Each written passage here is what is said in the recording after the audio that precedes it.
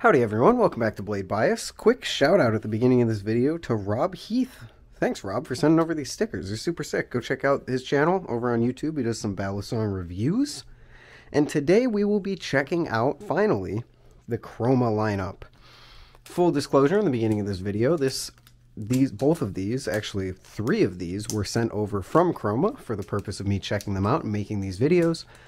But any and all opinions are my own. And he did not pay me or influence me in any way. You guys know the whole deal. But the Chroma, I've had them for a little more than a week, but I haven't spent enough time to justify calling this I spent 2 weeks or 3 weeks with the Chroma. So we're just going to stick with the typical naming convention for the moment. This is the 2.5 and this is the Chroma V3.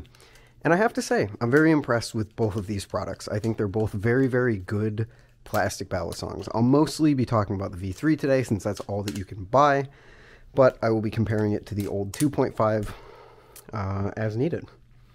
Now I believe we're far enough along into the video. I'm not going to announce this in the title or anything, but I'm also not going to make you guys watch until the end to increase my watch time. If you want to win this exact Chroma V3 that Chroma Balisong was so kind to send out, and then he had the idea to do a giveaway for you guys. If you want to win this exact Chroma V3, check out the link in the description to my Instagram. It should be at the top of the description. It'll take you to a post. Please, I beg of you, read the description of the post. No one reads descriptions of posts anymore. It'll tell you how to enter, what you need to do, when the giveaway will end, how I'll announce the winner, all of that stuff. And good luck to you if you enter. It will be a USA only thing, at least for what I'm giving away. And yeah, over on Instagram, so go check it out. And go check out the other links in the description while you're over there, like my Discord, because every time I mention it, a bunch of people join. So, the Chroma. A lot of people wanted me to check out the Chroma for very good reason. It's very good. I don't think it's a amazingly unique plastic Balisong, but when the plastic market is so small as it is right now, I don't think you really need to be crazy unique. You're certainly not going to be the next Edit or Cycloid, but you just need to do your job right, and I think the Chroma V3 delivers in that aspect. It's smaller than the Edit, while still being a bit bulky for me, and we'll get into that a little bit later. But it just kind of has that very typical, here's your handle bias to do your rollovers, your 0G chaplains, stuff like that. And it's good. I like it. I like it quite a bit, actually. I'd put it... I don't really know where it would go in my... Gosh, someone's stomping around upstairs. I don't really know where it would go in my tier list of plastic Balisongs, but I would probably put it above some of the Squiddy lineup. Maybe right below the Calico, definitely above the, the UFO, you know what I mean? But it's good. It does its job, and especially if you are someone who doesn't live in the US, this is made in Europe, so this could be an option for you without having to pay a gazillion dollars for shipping for a plastic Balisong that costs probably as much as the shipping does.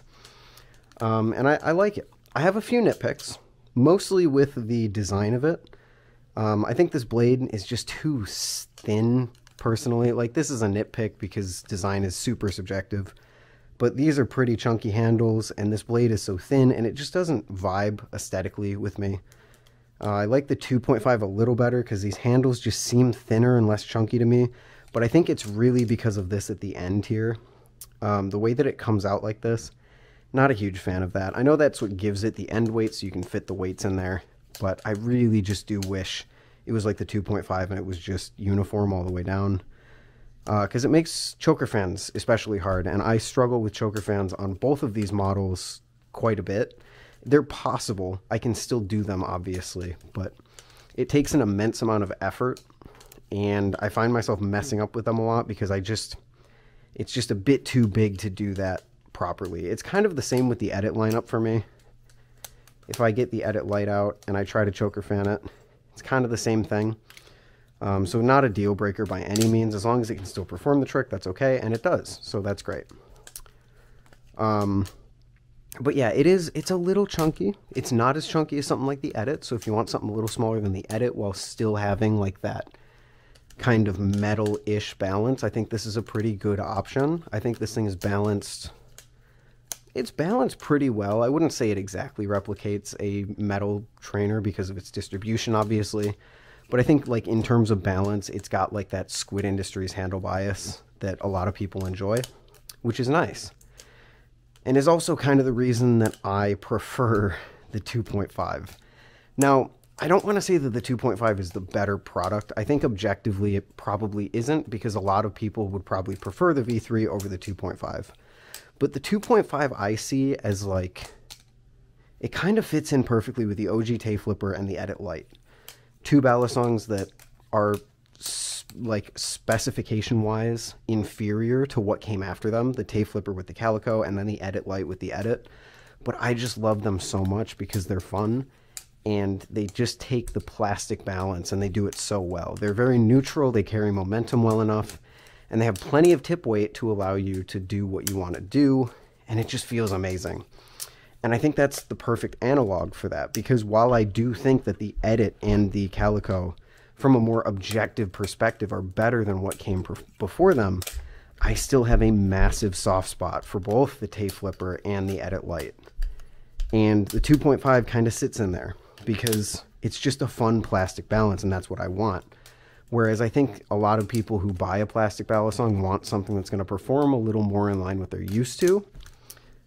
used to, and I think that's where the V3 comes in. The V3 feels a bit more standard to me, if you can get past that little bit of plastic chunk that it has to get the weight up, which the weight is 2.9 ounces, which is quite high for a plastic balisong especially.